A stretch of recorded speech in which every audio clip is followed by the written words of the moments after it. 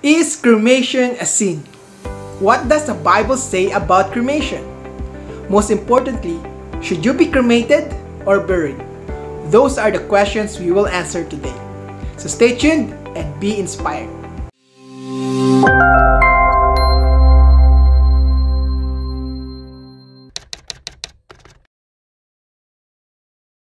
Hello friends, this is Joshua Infantado, the founder of Becoming Christians Academy, the best online course for you if you want to learn God's way of life. A lot of people have been asking, is cremation a sin? Are people who cremate their loved ones or the dead committing sin? These are valid questions that we need to answer. Now, this video presentation is a summary of a study paper entitled, What Does the Bible Teach About Cremation? I have included the link below for you to get a free copy. So let's go back to our main question. Is cremation a sin? The answer is no.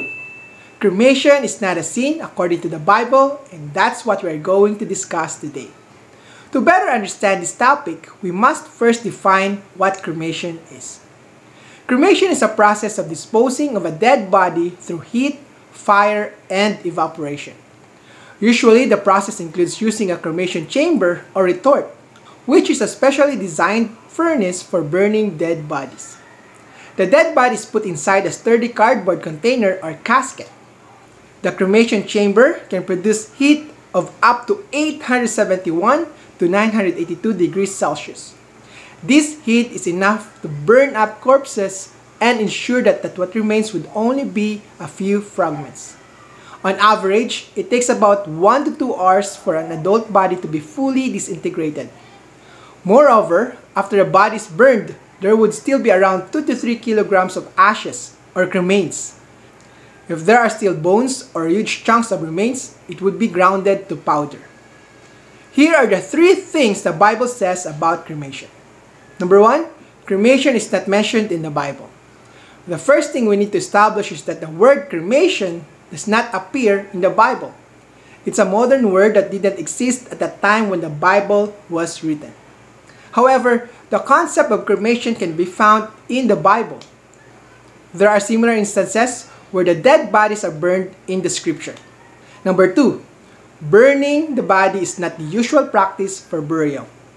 Throughout the scripture, we see that the usual practice of God's people is to bury their dead. Yeshua, or popularly known as Jesus Christ, said in Luke 9 verse 60, "Let the dead bury their dead." So, burning corpses is something unusual. That was the case in the body of King Saul.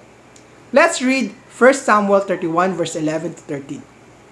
Now when the inhabitants of Jabesh Gilead heard what the Philistines had done to Saul, all the valiant men arose and traveled all night and took the body of Saul and the bodies of his sons from the wall of Beth-shan. And they came to Jabesh and burned them there. Then they took their bones and buried them under the tamarisk tree at Jabesh and fasted 7 days. In the case of King Saul, we read that he was decapitated. Aside from that, it could be that he was also mutilated. And by the time he was found by the valiant men of Israel, his body could already be rotting or decaying. Thus, instead of trying to put together the body of King Saul, they chose to burn the body and not go through the usual way of putting to rest the kings of Israel. Number 3, burning bodies is part of capital punishment. In some instances, burning bodies isn't actually a burial rite, but rather a capital punishment. This was the case in Leviticus 20 verse 14, where we read, "If a man marries a woman and her mother, it is wickedness. They shall be burned with fire, both he and they, that there may be no wickedness among you." In Joshua 7 verse 25 we read, "And Joshua said, Why have you troubled us? Yahweh will trouble you this day." So Israel stoned him with stones, and they burned them with fire after they had stoned them with stones. You might have heard about Achan, the man who hid treasures in his tent after God forbade the Israelites not to do so. As a result, Joshua and his men were defeated by the soldiers of Ai. Eventually, Joshua knew Achan caused the defeat of Israel by taking the accursed things. Yahweh himself commanded that the culprit, along with all that he has, would be burned. We read that in Joshua 7 verse 15. Then it shall be that he who is taken with the accursed things shall be burned with fire. He and all that he has, because he has transgressed the covenant of Yahweh and because he has done a disgraceful thing in Israel. We also read Jeremiah 49 verse 2. Therefore, behold, the days come, saith Yahweh, that I will cause an alarm of war to be heard in Rabbah of the Ammonites, and it shall be a desolate heap, and her daughters shall be burned with fire. Then shall Israel be heir unto them that were his heirs, saith Yahweh. In some translations, the daughters in this verse are translated as villages. Whether this refers to actual people or the village, we can see that burning bodies is part of God's punishment. These are the three things the Bible says about cremation. As you can see, burning bodies as a way to dispose of human remains was not the usual practice if we read the Bible. When you read the accounts of dead people being burned, it is even painted in a negative way. So, this leads us to the original question. Is cremation a sin? In spite of how burning dead bodies is portrayed in a body, cremation is still not a sin. Though we read that burning dead bodies or corpses aren't spoken of favorably in the scripture, there is no actual verse that directly commands not to do it, or it is a sin to cremate dead people.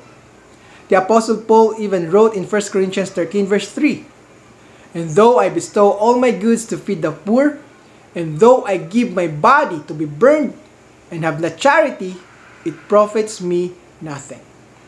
Of course, Christian tradition would favor more burying the dead rather than burning them. Because cremation isn't a sin and is nowhere condemned in the Bible, it comes down to an individual decision whether it is best to cremate or bury a dead body. Some people may be concerned about a cremated body and how it will be resurrected in the future. Well, this should not be a source of concern for Christians. You know why? Because God can resurrect a cremated body. God is the Almighty who is not limited to just resurrecting buried bodies. He can do whatever He pleases, and certainly He can resurrect bodies that have been burned. We must also remember how some saints were burned at the stake. Some were fed to the lions, while others were sawn in two. Some were decapitated and impaled. Some were not even given a proper burial. Would you say that these saints have lost their chance of being part of God's kingdom simply because of the manner of their death? Does this mean that God will not resurrect them simply because they were not buried properly? Of course, the answer is no. Moreover, even if you bury a dead body, the body would still decay, decompose, and eventually leaving bones and other hard materials. This is the same thing that happens to some extent with cremation. Cremation simply hastens the process of decomposition. We must also remember that when God will resurrect us, if we are going to be part of His kingdom, we will be resurrected as spirit beings. We will not need a physical body anymore. We will not be subject to illness, hunger, thirst, and even death. What we must also remember is this. Did I live a life worth living for? Did I serve God and fulfill His purpose for me? The main concern that we should have is whether we have lived a life that is pleasing to our Father or not. King Solomon, as he approached the final years of his life, made this conclusion. Let us hear the conclusion of the whole matter. Fear God and keep His commandments, for this is man's all. For God will bring every work into judgment, including every secret thing, whether good or evil. In the final analysis, what the Bible says about cremation isn't the main concern of every Christian. Our main concern is to do the work of God, follow His commandments, and fulfill His will and purpose in our lives. Thank you for listening. I hope you learned something new today. Please don't forget to grab your free study paper about cremation, which I have shared through the link I provided in the description box below. That's it for me. I'm Joshua Infantado of Becoming Christians Academy, praying that Yahweh, the Most High God, our Father, will guide us to His truth. See you next time.